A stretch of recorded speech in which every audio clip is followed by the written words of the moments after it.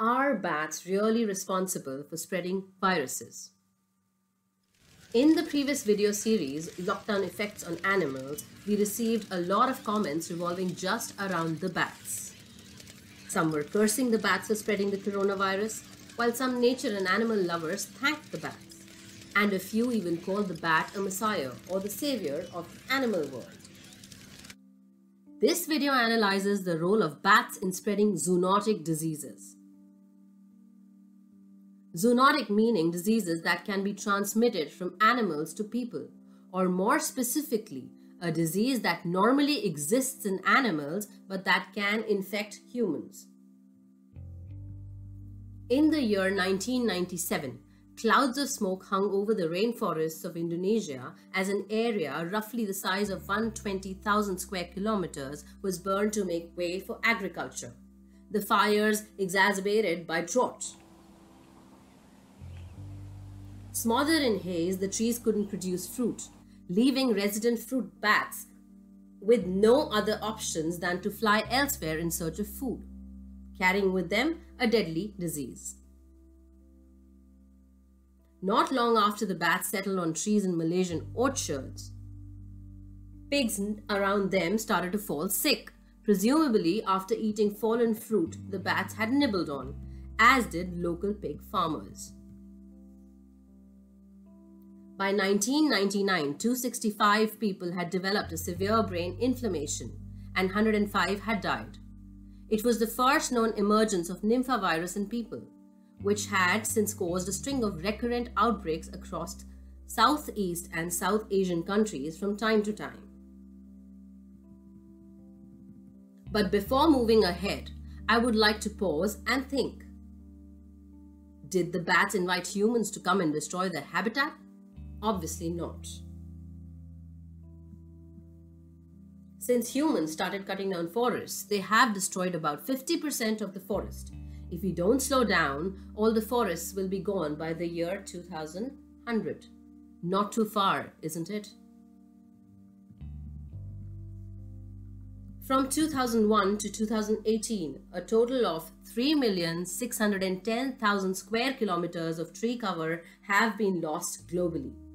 That's way larger than land area of India. To give you an estimate, about 36 football fields worth of trees are lost every minute due to deforestation, usually for and by humans.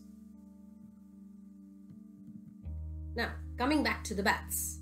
Bats are the only mammals that can fly and therefore can spread in large numbers from one community over a wide area.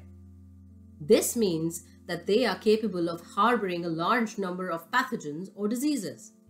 Flying also requires a tremendous amount of activity for bats, which has caused their immune system to become very specialized. Andrew Cunningham, Professor of Wildlife Epidemiology at the Zoology Society of London, explains that the pathogens that have evolved in bats have evolved to withstand these peaks of body temperature. When a bat is stressed by being hunted or having its habitat damaged by deforestation, its immune system is challenged and it finds it harder to cope with pathogens. We believe that the impact of stress on bats would be very much as it would be on people. In the likely epicenter of the virus, the so-called wet markets of Wuhan, China, where different wild animals are held captive together and sold as delicacies or pets, a terrifying mix of viruses and species can occur.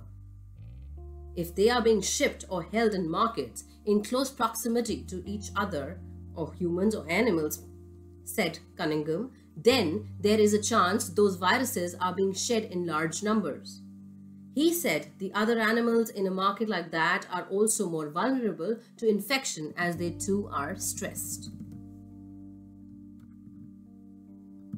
According to the UNDP, the spread of a zoonotic disease can be directly attributed to the overexploitation of biodiversity and ecosystems by human activities.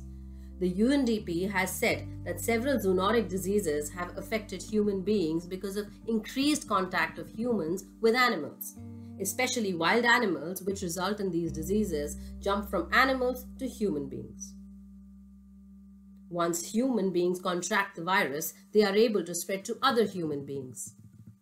The UNDP report even says that it is not just COVID-19, but even tuberculosis, rabies, malaria, toxoplasmosis, H1N1 SARS, BRS, Ebola, Zika, etc. All are examples of zoonotic diseases that have jumped from animals to human beings. And in each case, the source can be attributed to destruction of environment and biodiversity. When this is coupled with fast-moving people between cities, countries, and continents, the transmission rate and risk of diseases can become very high.